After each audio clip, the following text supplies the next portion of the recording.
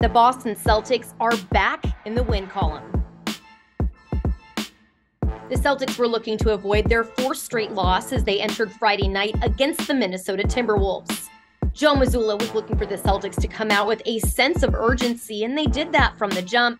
In the second quarter, Grant Williams knocked down a huge corner three that jump-started the Celtics offense, and they went on an 8-0 run.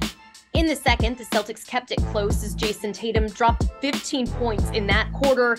And down the stretch, the C's continued to stay the course, in large part to Jaylen Brown hitting 23 points in the fourth. And the Celtics went on to grab their first win of this 7-game homestand with a 121-109 finish.